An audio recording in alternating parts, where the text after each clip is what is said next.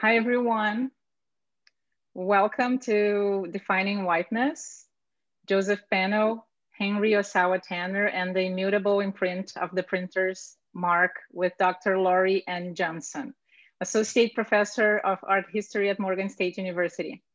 Thanks for taking time out of your busy schedule to join us. So this event is co-hosted by AIGA Baltimore, Society of Design Arts, also known as SODA, and Stevenson University. We are all Baltimore based, but we know we have attendees from different cities joining us this evening, and we would love to know where you are. So feel free to use the chat box to let us know where you are this evening.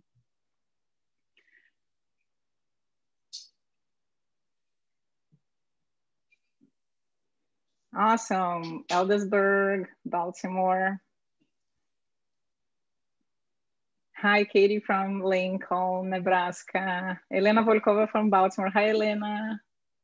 Hi, from Rio, Fernanda Cardozo. New York City, Curitiba, Brazil. We have some Brazilians. Denton, Maryland, Baltimore. Wow, this is exciting. Thank you so much for joining us. So my name is Raquel Castedo, and I'm part of the AIGA Baltimore board as the Society of Design Arts liaison. This evening, I'll be wearing my AIGA's hat to share a little bit about our organization. AIGA is the largest professional association of designers in the world, and it is committed to advancing the value and impact of design, both locally and globally, and working together to inspire, support, and learn from each other at every stage of our careers. Our initiatives include Design for Democracy, Diversity and Inclusion, Design for Good, Women Lead, and In-House Initiative, and Emerge 2.0.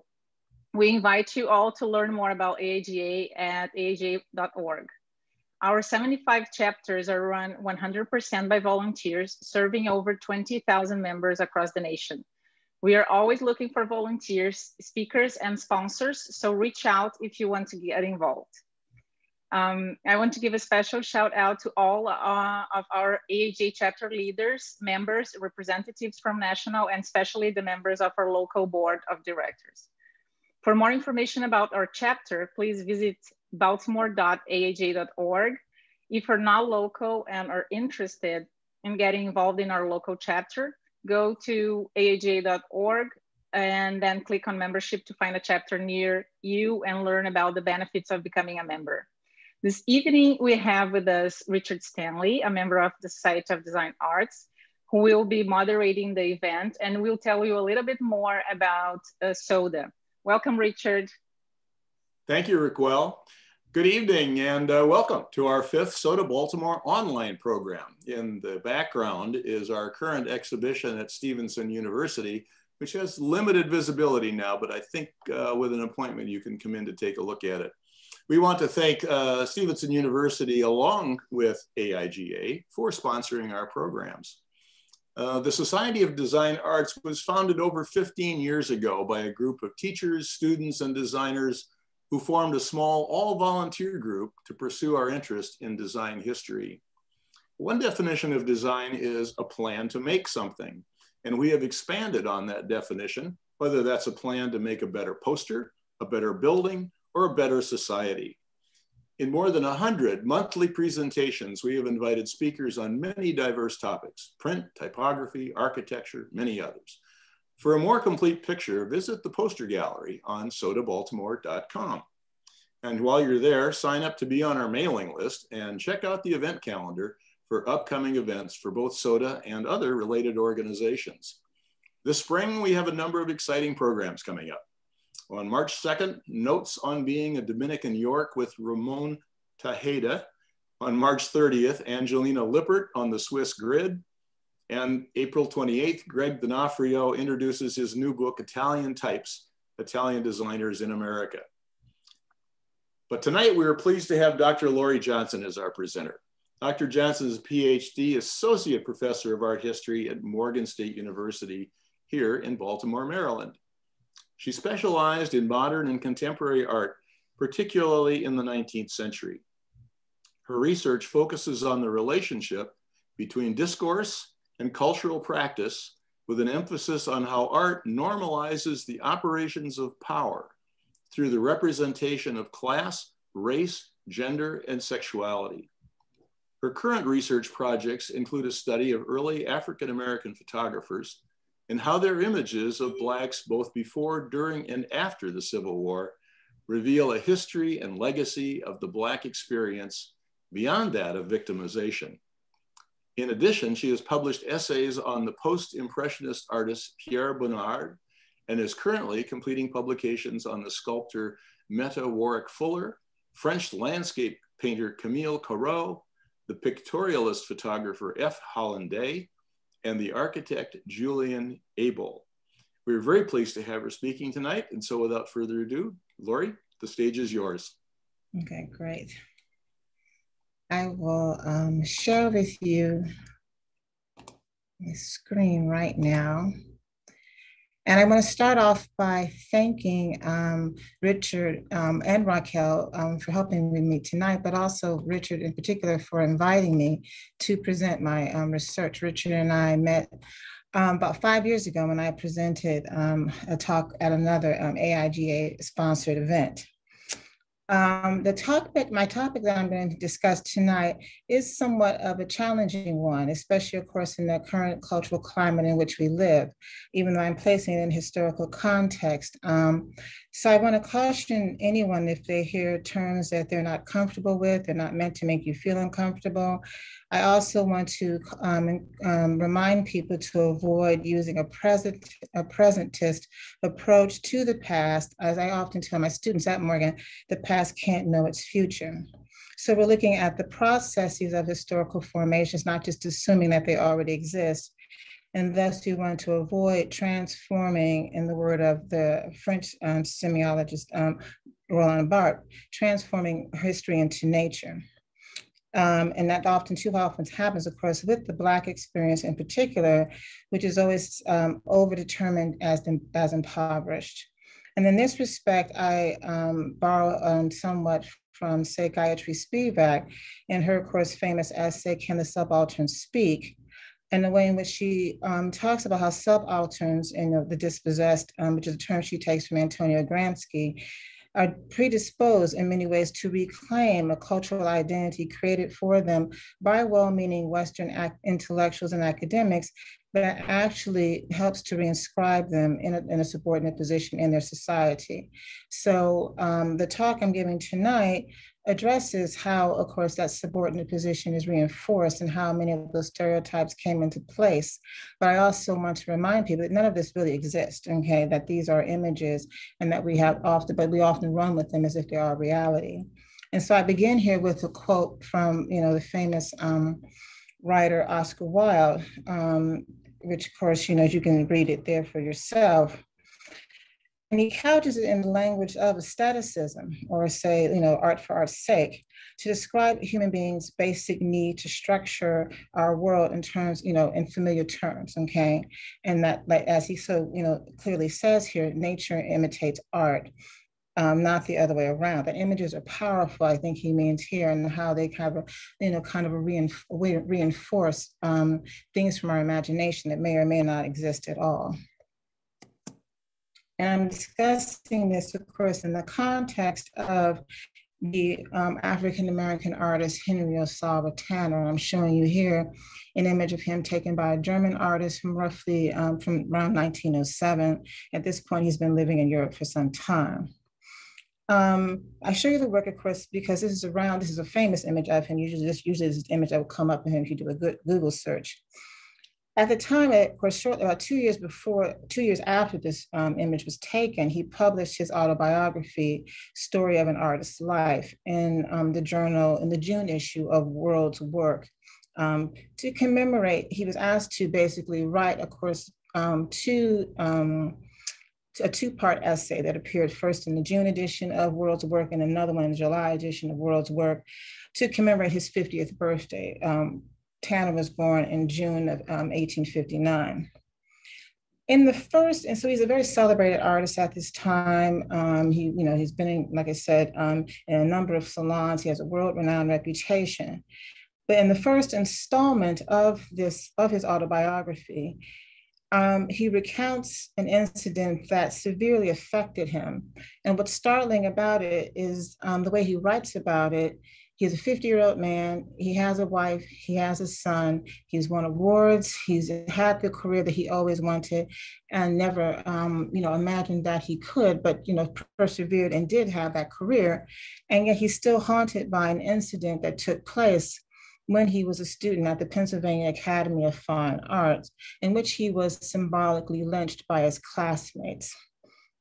And he talks about how that event was so painful for him that he would, I'll read it to you in his own words, that he just, every time he thought about it, it basically brought up that, reminded him or brought up those same emotions again. He goes, quote, "I was extremely timid, and to be made to feel that I was not wanted, although in a place I had every right to be, even months afterwards, caused me some weeks of pain. Every time one of these disagreeable incidents came to my mind, my heart sank, and I was anew tortured by the thought of what I had endured almost as much as the actual event itself."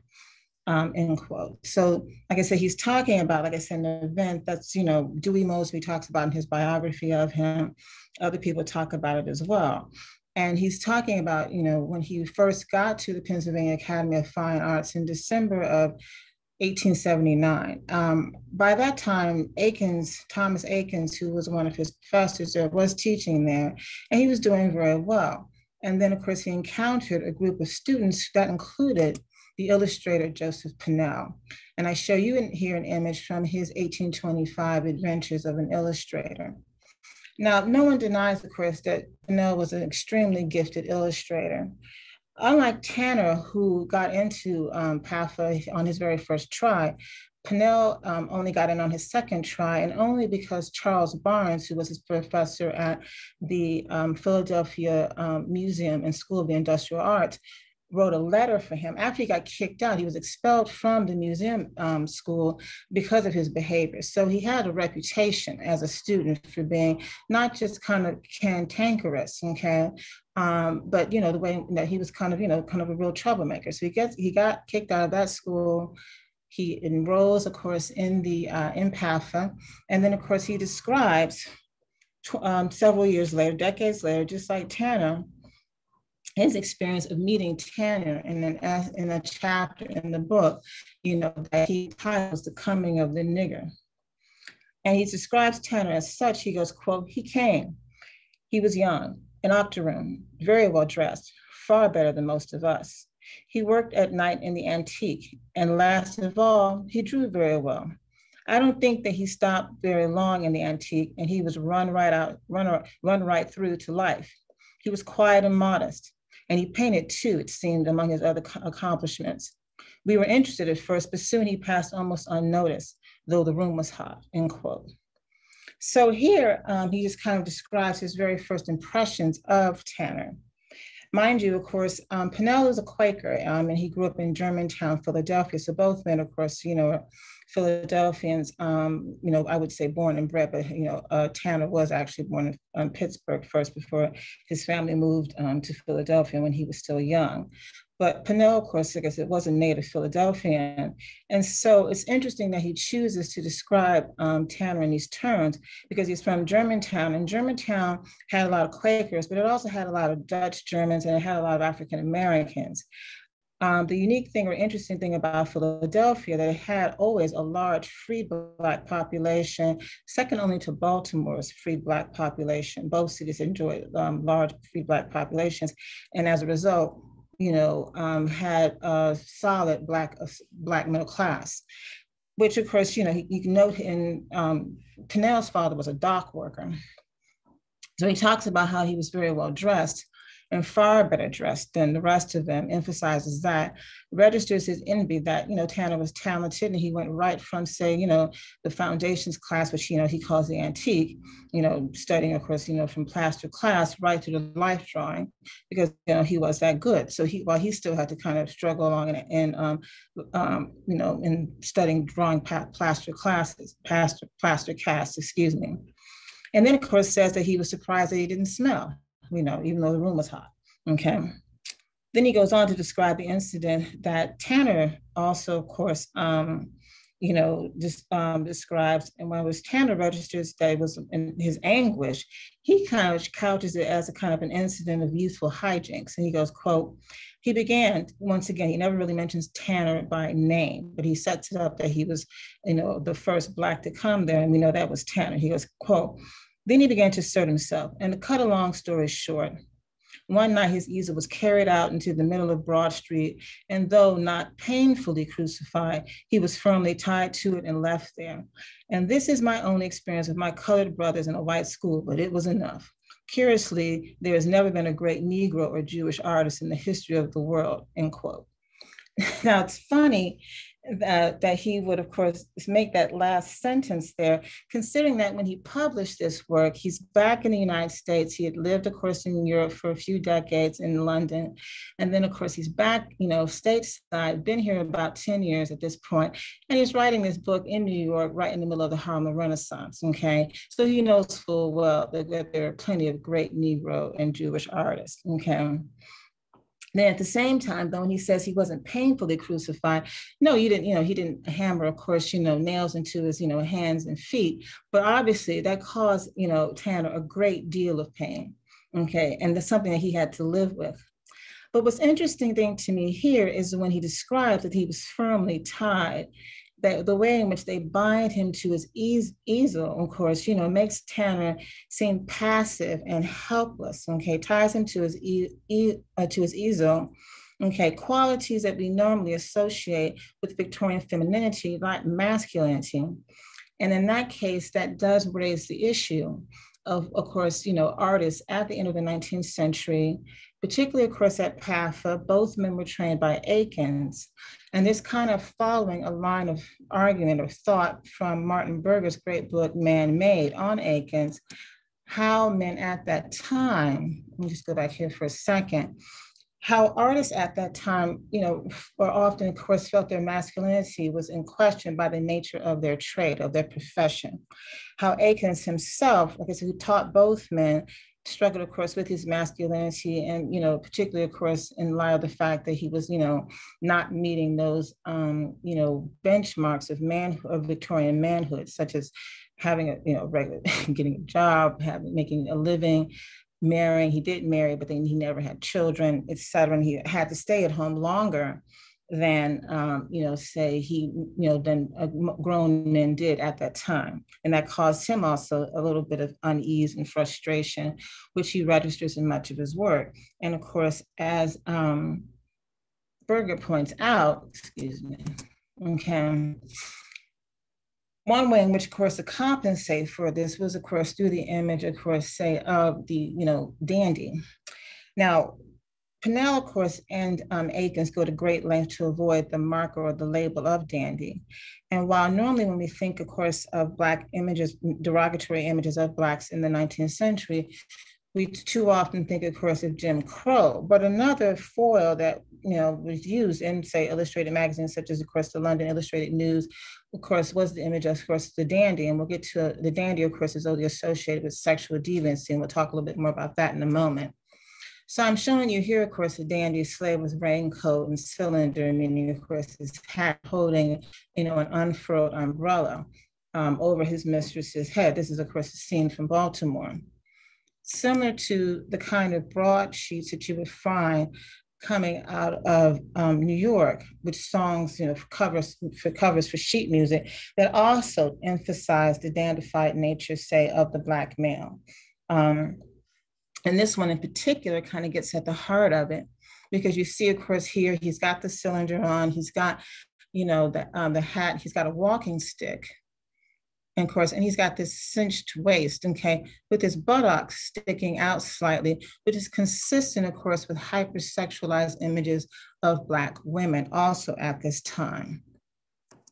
Okay, so although of course we think about Jim Crow, I'm showing you here T.D. Rice, who's credited, of course, say with the invention of Jim Crow, at least as he says, I was the original Jim Crow. He's got something he was very proud of. And Jim Crow is also someone who's asexual and emasculated, okay? But I would say that these figures aren't so much asexualized, it's just their sexualization is feminized. And of course, in the case of Jim Crow, he's entirely asexual. Now, images like that, of course, like I said, talk about the hypersexualization of Black women. And as Sandra Gilman points out, Black women are always linked to the prostitute, okay? And I show you, of course, here the famous image here of Manet's Olympia. I'm also showing you here, of course, saying Manet, of course, always tried to be Charles Baudelaire's painter of modern life, even though, of course, that was Constantine Guy, the illustrator. Okay, and of course, I'm showing you here an image of, say, Jean Duval, of course, who was Baudelaire's lover on and off for 20 years, his Black Venus, okay? And so this just shows an image of her. She was an Afro-Caribbean, sometimes actress, sometimes prostitute. In 19th century France, she would have been called a lorette, which of course is, a woman who is usually kept by, not an Olympia, not Olympia who's a high-priced courtesan, but usually, of course, say, someone kept by, say, someone like Baudelaire, who was supported himself by his mother, of course, throughout much of his adult life, okay? So here, of course, the Black woman is hypersexualized, and of course, also through her buttocks. I show you here the famous image of Saartjie Baartman, known in the West, of course, as the so-called Hottentot Venus. And this is an image, of course, from Charles Cuvier, who was, of course, a French biologist. His extracts on the observation made on a cadaver of a woman known in Paris and London under the name of the Hottentot Venus. Now, she was Khoi. She was originally from that particular tribe in South Africa, and they like to cinch the waist of their young girls so that their buttocks would grow large as a sign of fertility and the fact that she would, grow and bear children and health. But her buttocks was fetishized when she got to the West and associated with a hypersexualized nature of so-called hypersexualized nature of Black women. And like I said, and also that sticking out of the hip is consistent with what we see, say, in the music broadsheets here, which of course is associated, say, with femininity, and particularly Black femininity through the so-called Hottentot. I show you here that this was also linked up, say, with the image of the dandy.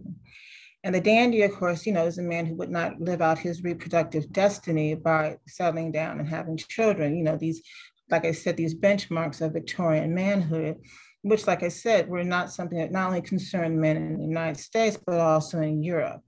And so here, this is work by Gustav Caillebotte, Man on the Balcony. Now, Caillebotte was gay, and as Norma Browdy points out in her great essay, Outing Impressionism, Caillebotte was not only a great impressionist, he was also a great collector for the impressionists. He died young, but he was the son and heir of a railway magnate, etc. So he not only painted, he also collected a lot of impressionist art.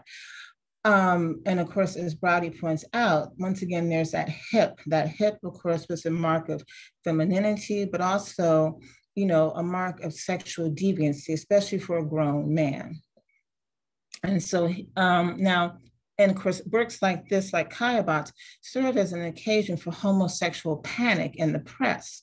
And so, Drane, of course, who was, a great caricaturist from the 19th century, puts, of course, better known as, of course, Jules Renard. In this particular, say, cartoon, he straightens him up, makes him hyperphalic. He no longer gets rid of that hip. And of course says, this painting was causing people to sweat at the salon. So it was rolled out, onto the balcony, like a little, and of course, kind of like a little hothouse plant. He shows the plant there. It was making people uncomfortable, because of course of this representation of a male.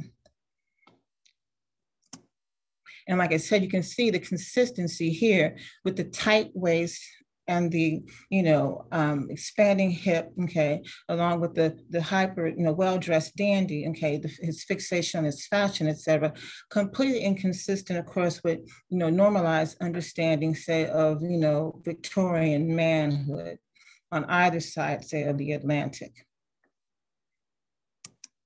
And I show you here also an image created by the American Impressionist William Merritt Chase, who made a portrait of, his mentor and idol, James Abbott McNeill Whistler. But this work is the work that actually kind of caused, a demise in their relationship, because, now, the truth be told, James Abbott, Whistler, was the quintessential dandy and kind of marketed himself that way.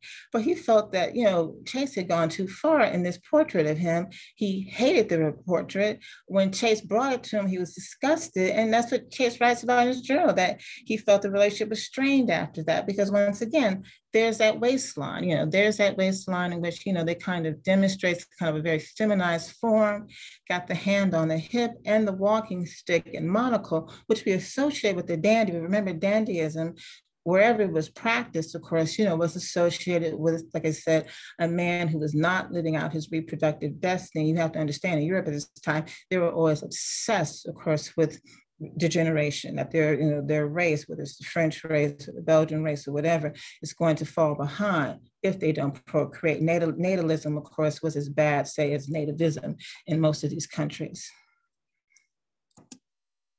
So that's the hypersexualized image, say, of the Black man, feeding off the hypersexualized image, say, of the Black woman. And then, of course, that also was consistent, say, with representation of Jews.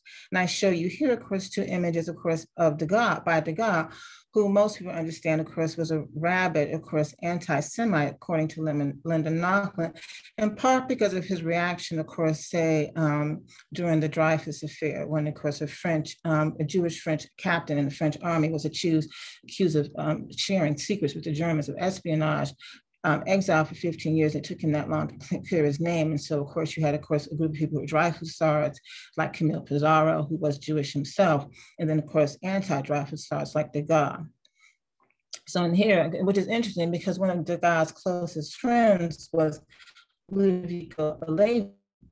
And of course, he knew his children. Ludovico's oldest son, Daniel, wrote a very moving biography that he published in 1917, the same year that Degas died. And he talks about how, the one scene was in a discussion over the Dreyfus affair. He said Degas left the house and he did not come back. He did not return until his father had already passed away, and he came to pay his respects at his funeral. And I remind you, Alevi, of course, who was a librettist, and he actually was the librettist for Jacques Offenbach's Orpheus in Hell. Alevi, of course, and Degas had grown up together. They were very close, extremely close, but he sacrificed the friendship, because, Alevi didn't disagree with him over the Dreyfus affair. So here, now he doesn't quite cinch Ludovico's waist, but once again, he has the unfurled umbrella or walking stick, once again, as a kind of dandified nature. He does a similar thing, of course, in portraits at the Stock Exchange. And of course, the exaggerated nose, and of course, the hints at secrecy. France had just suffered about 4 years earlier, of course, a crash in which the Degas family had lost a good deal of money. And so looking for a scapegoat, they blamed, of course, the Jews. In this case here, this gentleman here is actually one of his collectors, Ernest May. But he shows him there, of course, with his walking stick. They're outside the Bourse, and it looks like they're collaborating, that old stereotype, which the Nazis themselves would pick up on later, okay, and say that, that Jews, along with communists, was collaborating, of course, against, the rest of us. So, Degas participated in that discourse, unfortunately.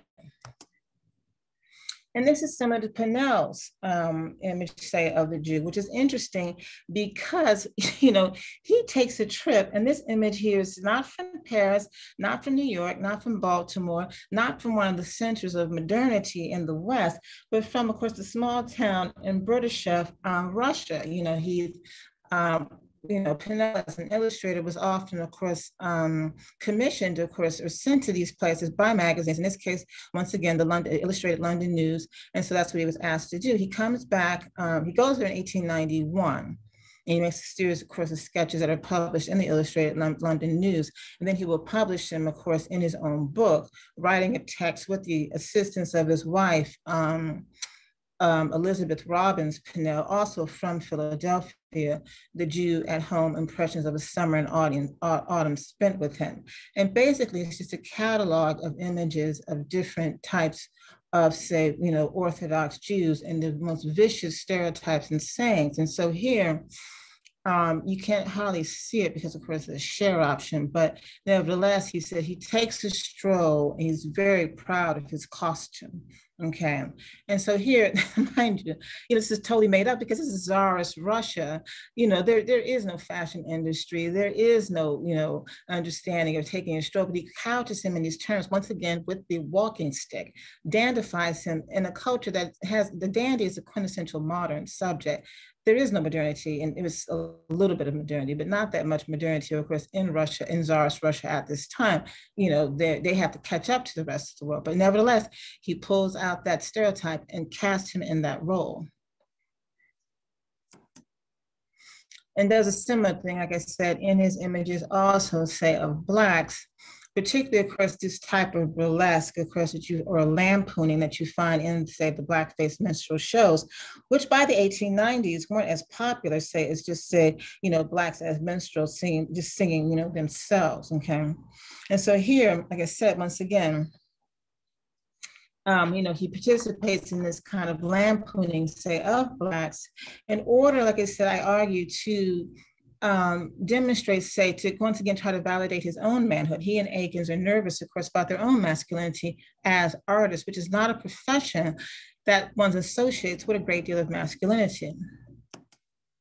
And as Martin Berger points out in his book, Man Made, he noticed the way in which, of course, the minstrel show was read by the end of the 19th century, by, say, the 1870s, 1880s, and, say, the postbellum America. Now, mind you, like I said, you already have a lot of Black minstrels at this time. And so while he's not showing blackface minstrelsy, this is a watercolor, beautiful watercolor, in fact, that's at the Metropolitan Museum of Art.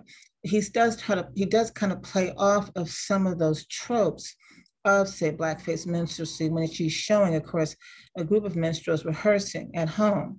Now there's, of course, his hat and cane right here. As a dancing man, and of course, he's playing a banjo. Now, the banjo, of course, had been used particularly by T.D. Rice, but also Dan Emmett, others, say, performers who specialized in blackface minstrelsy in the 1840s, before the Civil War, as a mark, say, of the Black. Okay, since, of course, the banjo is, of course, originally an African instrument.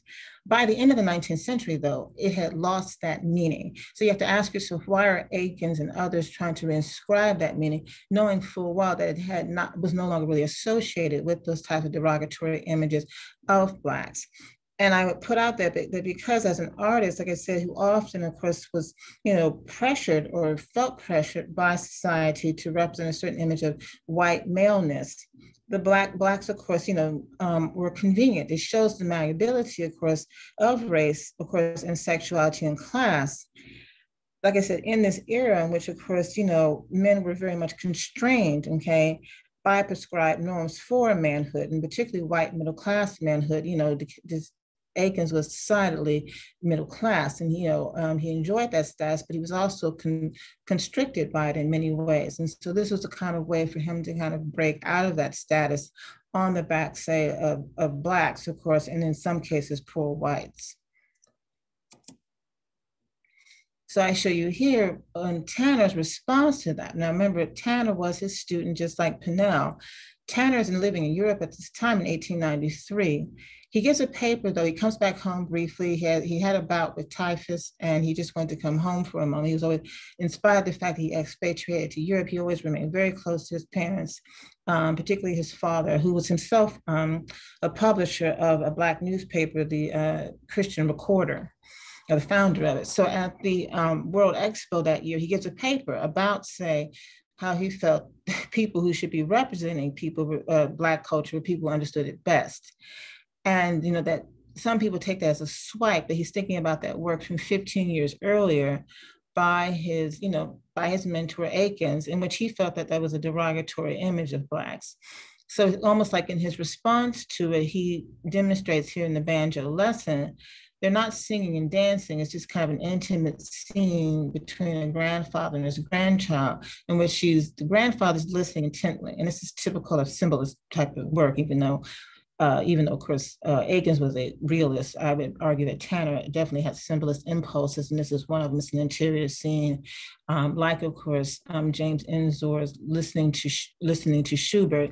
In this case here, the old man listens intently to the music that as he's trying to teach his grandson, the little boy's trying to fret the neck of the banjo, which is too big for him, which is why his grandfather kind of has to hold the upper part of the neck for him as he's playing on the sound box. So it's a question about handing down a tradition that goes all the way back, say, to Africa, and which is different, say, from the way in which, say, Akins represents it, and the way in which the banjo at that time had become kind of a fashionable instrument.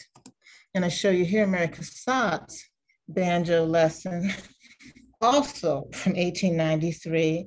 Mind you, Cassatt is also from Pittsburgh, studied at, in Philadelphia, just like Tanner, and they made the same trajectory, left and settled in Europe for different reasons, but nevertheless, she went to be a great artist, just like Tanner. She went to stay in Europe and at the center of modernity. Now, by the way, at the end of the 19th century, the banjo had lost, say, its, association, say, with Blackface minstrelsy. And it became, of course, in many respects, a very fashionable instrument for young women at the end of the Victorian era. And that's what you see here.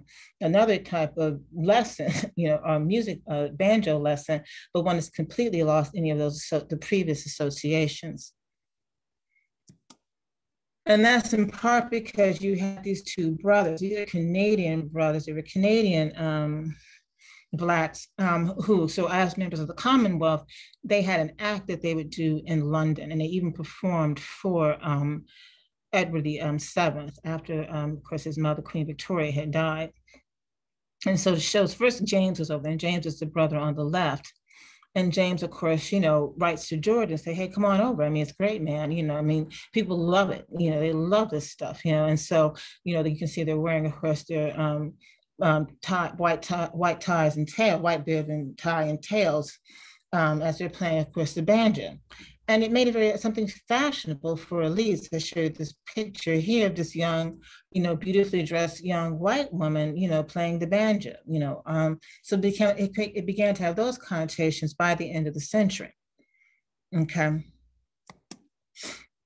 And then, like I said, so that goes back to, say, Akins's own insecurity about his sexuality, which I would argue was similar, say, to Pennell's. Now, Akins tried to compensate for, like I said, through images like the dancing lesson, whether he was aware of it or not, but also through images like, say, his famous The Gross Clinic. Now, this is a life-size work that was, of course, at the Thomas Jefferson Medical School in Philadelphia. Then they sold it, and it ended up and the Philadelphia Museum of Art purchased the work. And then now, of course, now it hangs in the Philadelphia Museum of Art. Now, in this work, he's trying to once again show the masculine nature of painting by associating with medicine. Medicine, a profession that had recently professionalized itself, by entering into medical schools, by having particular standards, by having associations and societies to set the standards for what good medical practice was. And Samuel Gross was a key figure in that. The anatomy atlas, Gross Anatomy, which most medical students use to this day, was originally, of course, say based off of this era with Samuel Gross. And so Gross is here, and a lot of people found the image of Gross because it was so realistic. He's showing, of course, surgery in which he's repairing a young man's femur. And so that's the patient right here, here's his leg, okay? Here's Akins back here, just kind of casually looking, as if he's a medical student, as if being an artist is like being a doctor, requires training, has certain professional standards. He's trying to once again demonstrate that art is also a profession, you know, something very professional, an example of professional manhood, which is what he's trying to claim. And then also, but that counter, you know, say, or fits in with images like this, you know, this is his salutaire from 1898, in which he's showing Billy Smith, who was at the time, you know, the featherweight champion of the world. And he asked him, of course, to come and pose for him a couple of times. And so you can see the latent homoeroticism in the work. Like I said, Akins' sexuality is always, say, you know, malleable, and for him, you know, what he registers in his work is the overall malleability of, you know, sexuality, and particularly masculine sexuality at the end of the Victorian era. And like I said, his own insecurities about his sexuality and his masculinity, because of course, you know, of the nature of his profession. And this is as a painter. So if this was true for Akins, this was doubly true for, say, designers and illustrators like Pennell, who were also trying to, you know, professionalize their profession, make it, say, something that wasn't basically a trade or artisanal, and move it, kind of elevate it up to, say, to the level of professional. But that involved training. And, you know, one way that designers did this is that they divorced, say, the production from the overall design, that they would maybe do the design, but someone else would actually do the producing. In Pennell's case, he, you know, throughout his career did both. And he held to those older traditions in which, you know, he was both, say, the designer or the illustrator, as well as the publisher of his own books and illustrations. And so, but also it shows you the class of men, okay, these kind of toughs who, of course, you know, entered into those professions. Now, from a class issue, and like I said, you know, Pennell always questioned, you know, the lack of prestige for, say, designers and illustrators that didn't have the same prestige as doctors and lawyers who had also recently professionalized. And one reason is that their craft wasn't seen as essential. I mean, you always need a good lawyer, you always need a good doctor, but you always need a good designer. And so it took them longer to be able to elevate the standards for their professions. And one way in which they did that was through clubs, you know, drawing clubs, sketching clubs, and associations, in which they specifically barred Blacks, Chinese, and sometimes even Jews. Even the Jews, of course, had their own association. They didn't go ahead and just establish my own association, okay? As did, of course, a number, say, of Blacks, okay? They particularly felt threatened by the Chinese out west because the Chinese would hire whites, and then they would say in their clubs, you can't hire any Chinese and you can't hire anybody who worked for the Chinese as well. So they would exclude them along those racial lines. And specifically, of course, and Pennell also, of course, was the head of the sketch club when he got back to the United States in New York. And also, of course, you know, they specifically excluded, of course, non-whites. And so here, it kind of gives you a sense of the class of men who entered into these spaces. And of course, many of them, of course, you know, kind of like, look like, you know, Bowery toughs, okay? They're having kind of a little boxing match. In the case also, say, with salutaire, often the club members of these boxing clubs, which, you know, were, you know, like gentlemen's clubs, were upperclassmen, but the boxers themselves were always working class boys there for their entertainment. And of course, in the case of, say, Akins, he's able to kind of establish both his masculinity and his upper class status, you know, that he's of a higher class than, say, Billy Smith, like I said, through this type of imagery. And then here I show you just, of course, an example of stereotype casting. Once again, a very working class trade, okay, trying to elevate itself. And a quick and easy way to elevate itself, of course, is through the, you know, the denigrating, say, of the other, whether it's Jews, whether it's Blacks, whether it's, of course, you know, Chinese.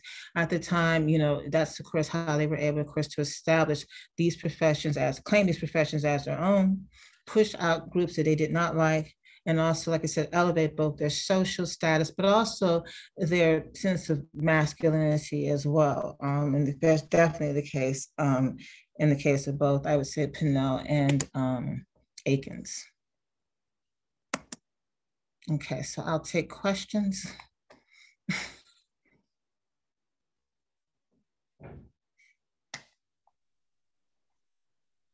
Get back to live here. Thank you. That was excellent.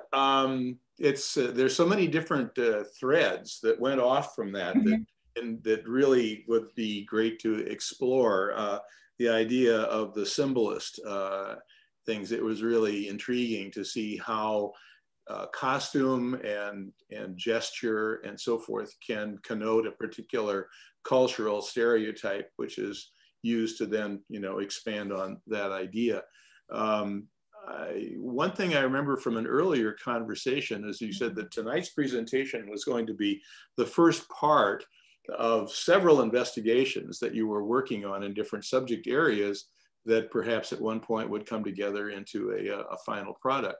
And I wonder if you can tell me a little bit more about that project and how it's going along. Well, this is the first chapter in a book I've been working on for about 5 years. And it deals, of course, first of all with, too often, of course, once again, kind of like once it's stereotyping and casting, like Blacks are cast as the Black church or Black art. It's if, and it's particularly a case in the artists, is if they don't have an actual, say, style, okay? Like I said, I'm seeing one question, of course, but I didn't say Akins was gay. I said that he had, that he may possibly his I don't know what his sexuality was, but his, the imagery, of course, is, say, homoerotic for sure. Okay. But like I said, this is part, say, of this is chapter 1 in a much larger book project. But, and it deals, of course, with Blacks as symbolists, not necessarily just as Black artists, which is normally the way that they're couched, as if they don't belong to a particular period and a particular style, and they don't share those concerns of, let's say, that period and that style. Now, in the case of Tanner, because of course his, Akins was decidedly a realist. It's not until he gets to Europe that he begins to, and he's at the Académie Julienne, so he has all of that kind of, experience as he finally arrives in Europe. Well, symbolism is the movement at that time, so he can't avoid it. When he leaves Pampa, he goes down south. And initially, when he gets the idea for banjo lesson, he's in the highlands of North Carolina. But it's not until almost a decade later that he revisits that theme when he's in Europe, and retools themes that he'd been exploring also with bagpipers and sabot makers. Once again, someone passing a tradition from one person to another, and it didn't really matter whether it was a question of race. I think that the work is overdetermined. It's racial. It seems more like it's generational. And the sabot maker's an old man. The bagpipe lesson is also an old man and a young boy. So once again, it's all three words come up around the same time as he's exploring those different themes. But then there is that paper that he gave when he was in Chicago in 1893, in which he wanted to make clear, maybe you shouldn't treat these types of subjects if you don't really understand these types of experiences, which seems like a swipe at, say, Akins. Yeah, that's fascinating. Let's see, I have a question over here. Let's try this one out here. It says, hope your scholarship is disseminated throughout that students can get a fuller and more insightful. I hope I'm reading all of this. Oh, I'm sorry, there's more to the question here than I can see. Let me look. Sorry, move this around. Okay, here we go. Hope your scholarship is disseminated throughout the art historian world so that students can get a fuller and more insightful re-accounting of the canon. And I'm not sure there's a question in there, but perhaps you can. Thank you. But I think that is the question about the canon. The canon has to be more inclusive, but it also has to be more inclusive in a way that it doesn't put Blacks in the alcove part. And I think often, like I said at the outset, too often Blacks alcove themselves by claiming things like the Black church or Black art. I don't see it as Black art. I see it just simply as art, and that by Blacks practicing it doesn't mean we ignore the racial, content there. But Tanner is a symbolist, as are the other people in that book. In my book, they're symbolists, okay, and and they have to be understood as such. Their style is symbolist, and actually the fact that they're doing symbolism, I say symbolism appealed to them in many respects because they were Black, because of symbolist tendency to separate, to show the distance, I should say, between rhetoric and reality. That's, I think, why that particular movement appealed to them at the end of the 19th century. Would that be a characteristic of why the portraits of the banjo players were so dramatically different? I mean, Tanner's was a very soft, evocative portrayal. It wasn't sharp and realistic like Eakins. Does that speak to the symbolist aspect of it? Yeah, definitely. The light sources, he uses two different light sources in the work. It's an interior scene. Now, Eakins is also an interior scene, and Eakins is a much smaller work. The banjo lesson by Tanner is a large scale work. You can go see it at Hampton in Virginia, but it's a big painting. Whereas, like I said, Eakins is just a small sketch. It's just a little watercolor. Now, the interesting is, though, that when Tanner painted the banjo lesson, he showed it at Salon. He got no mention whatsoever. When Eakins shows that little watercolor, though, he got a silver medal at the Massachusetts Mechanics Society. Yeah. Okay, another question. Not sure if this is a question. I was not sure about Eakins and whether he was a homosexual or just trying to emphasize masculinity. That's the argument. That's what I said. I didn't say he was a homosexual. I said that he was trying to establish his masculinity as an artist. That an artist's masculinity was always under question, and he wanted to help establish it. Okay. Let's see, another one here. It was really interesting how many of the designers came from working class backgrounds. Can you speak more about that? I think that's one of the things. That's kind of the rub, isn't it? Don't most people come from working class backgrounds? I think in America, people like to pretend they're middle class when they're actually working class. In Europe, people don't make that mistake. They're very class conscious. They're very proud of their working class origins. So, I wouldn't go around counting how many designers were working class. I just think the nature of a designer in the 19th century, it's a trade. These are tradesmen. By definition of their profession, they're working class. That's true. I think in Europe, designers are trained as craftsmen. In the 19th century, if you were a designer, you were a craftsman. It's not until after the Civil War that they began to try to professionalize themselves, and they professionalized late. Right. Yeah, I think in America, because of the nature of race in this country, poverty in working classes is always overdetermined as not white, and that whites often define themselves as middle class when they're working class. Oh, okay. Yeah, a little bit of difference in terminology there, culturally. Not terminology, but it's culturally. I mean, politicians will say middle class when they really should be saying working class, hardworking middle class Americans, which we usually translate as white Americans. And then when they say poverty, we just automatically translate that as Black. Oh, okay. Another, do you feel there is a distinction between painters and illustrators in how they reflect culture? I think that because an illustrator can be much more immediate with the sketch, that automatically, but I don't think the discourse surrounding the imagery can be the same. It's just the effect that it has. I mean, Pennell's images could circulate much wider because they were illustrations, and he could make multiples of them. So I think the impact of them can be much more difficult. Much more significant than, say, at Eakins. You would actually have to go physically see the works, okay? And I think because, of course, obviously it takes longer, right? A painting, especially an oil work, can take longer. Was Tanner ever an illustrator? Did he ever do illustrations, or they're all? He did some illustrations. He did do both. He was even given, I think, the Légion d'honneur, of course, for his work during, say, World War I. Okay, yeah. Let's see, here we go. Do you recommend any resources for students to continue learning more about your studies and the history behind these artists so that we can remain informed? A good question. I would say, let's see, what resources? Well, I think that it depends on what you want. If you want to know more about Aikens and you want to know more about Tanners, just go to your library and type into the catalog. If you want to have, I think, a different reading of these works that, like I said, like Spivak says, where you are moving beyond the white intellectuals reinscribing you as inferior, even though he's trying to be nice about it. Like I said, that's kind of how I started off. Too often, I think Black artists, intellectuals, just across the board, and this is a problem I find throughout, Black academia and just academia in general. It's like Spivak said, we're asked to reclaim a culture, but a culture that was created for us as inferior, as poor, as this, as that. And then we were claiming that and celebrating that. But she's like, that was something that was created not by us, but by our so-called liberators. Yeah, okay.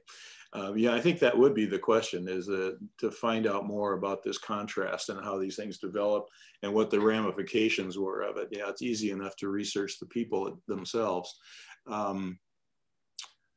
Okay, I don't see any others, so maybe I'll turn it back to Raquel with my great thanks for coming on and talking to us tonight. This was very informative, as always, talking to you. I hope you'll come back as your project progresses. Come back and give us some more information. We appreciate it. Okay. Yes, I want to thank you, Lori, so much for your talk. It was amazing to hear you making all these connections and walking us through all this amazing paintings, and it's a lot of new information for me. So I'm really excited to explore more and read more about it. So thank you so much for doing this and sharing your knowledge. I want you to, do you want to say a few words like final, and then I'm gonna thank you, our participants. Oh, I would, like I said, just as a final comment, I think that especially for the students in the room, don't take things at face value. I think we often assume we know Black culture and we know this and we know that. But like I said, often what we're defining as Black culture is a culture that was packaged and given to us, and we just kind of ran with it. And so I think the question is always to read more, but always to question more. And often, people say they want to be more inclusive, but, look at your own cultures, okay, and see how they might have been packaged and handed back to you in a way that kind of serves the status quo, reinforces status quo.